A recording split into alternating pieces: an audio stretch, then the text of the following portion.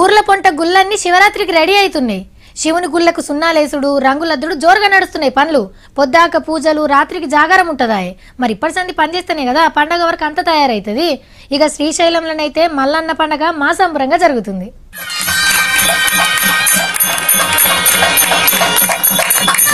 శ్రీశైలం మల్లన్న బ్రహ్మోత్సవాలు శురువైనయుల్లో సోమవారం నాడు ధ్వజారోహణంతోని బ్రహ్మోత్సవాలకు అంకురార్పణ చేసి రయ్యవార్లు.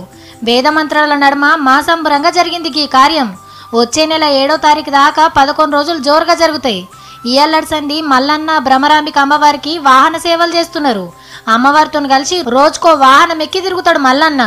అప్పుడే భక్తులు లైన్లు కడుతున్నారు దేవుని దర్శనానికి. ఎండాకాలం కాబట్టి వచ్చినోళ్ళకి ఏడ తిప్పలు కాకుండా సౌలతులు కూడా మంచిగానే చేపించింది సర్కార్. గుడి మొత్తం రంగురంగుల కరెంటు బుగ్గలతోని సింగారిచ్చిర్రు. రాత్రిపూట కరెంటు బుగ్గల ఎలుగులు చూస్తా అంటే ఏమన్నా అనిపిస్తుందా?